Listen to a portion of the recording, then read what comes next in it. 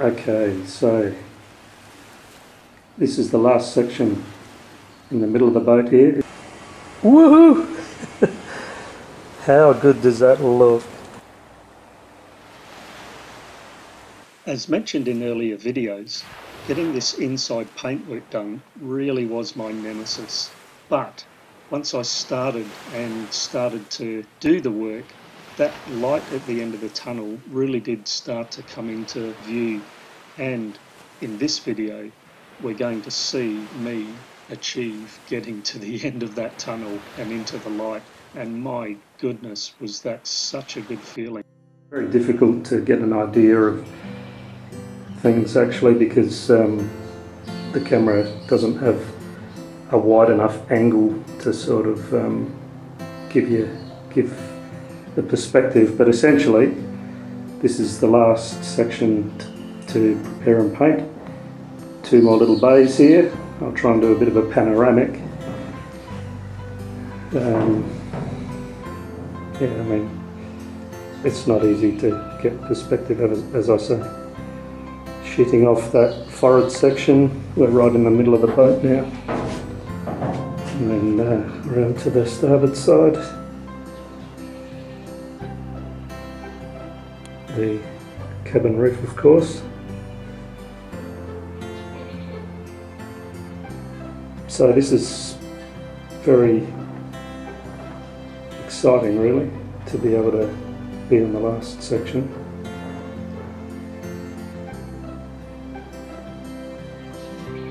As I say, it's difficult because I can't get wide enough angle view with this camera. Anyhow, I'm sure it gives a general idea.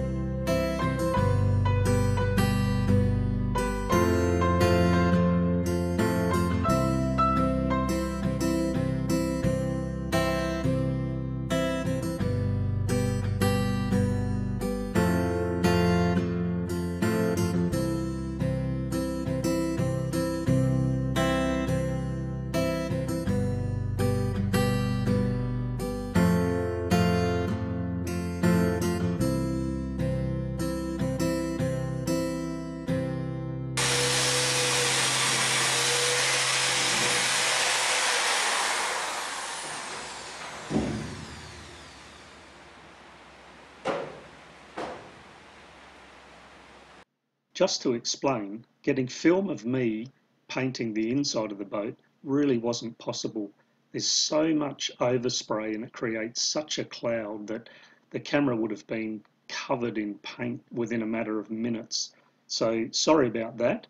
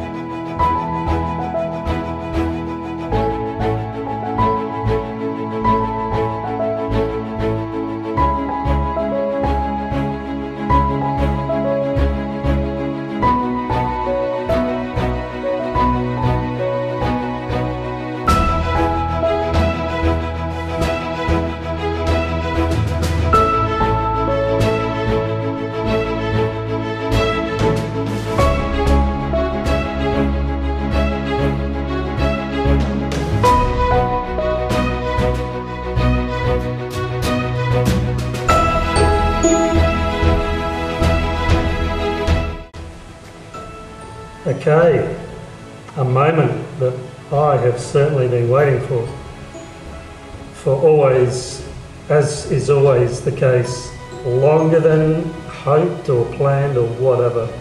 But anyhow, the boat has been painted on the inside. My God, thank all the gods.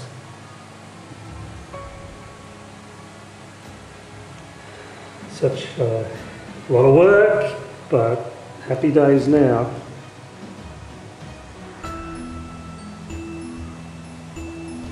So hard to get a wide enough angle to get the appreciation of it, but done.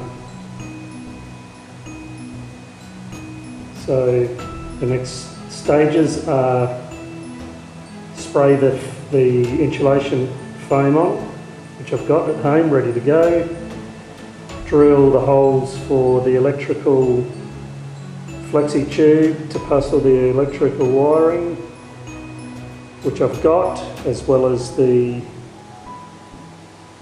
01 or 52mm in Australian terms, square millimetre tinned cable for the windlass going forward.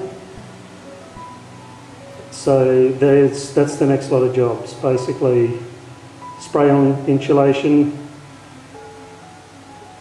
holes in the beams for the flexi tube for the wiring.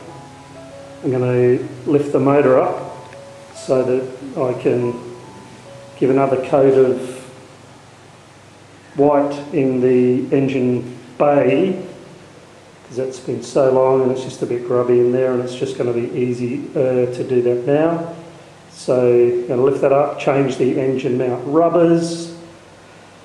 So once the bay is painted, rubbers are on, lower the engine, connect it all up, exhaust hose, fuel filter, fuel tank, water strainer,